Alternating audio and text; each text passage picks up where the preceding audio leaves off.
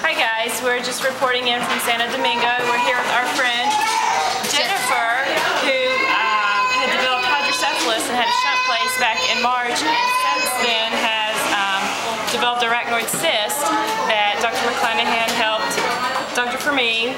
The neat thing about this case is Dr. Fermin recently received some new equipment called a Storz endoscope, and Dr. McClanahan was able to show Dr. Fermin how to utilize the scope to fenestrate the cyst to make an opening. Yenifer did exceptionally well, and we're so happy. Can you say hi?